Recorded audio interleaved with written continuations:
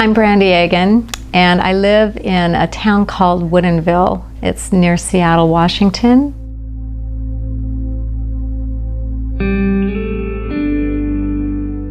I trained for 10 years at the Gage Academy of Fine Art, and after that I enrolled in a 3-year program in Georgetown. It's a full-time classical atelier.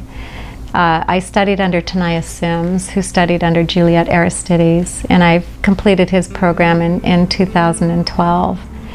When I was at Gage, I did a lot of study on post-impressionistic arts, and I really fell in love with artists that were very strong in the time in which they painted, that were quite a bit different than what was going on around them. Velazquez is probably my favorite painter of all time, especially late Velazquez, after he came back from Rome and he was himself influenced by the Renaissance masters like Raphael that he saw there when he went to Italy, and he went back to Italy for another time as well. But when he came back, he pretty much turned painting on its head.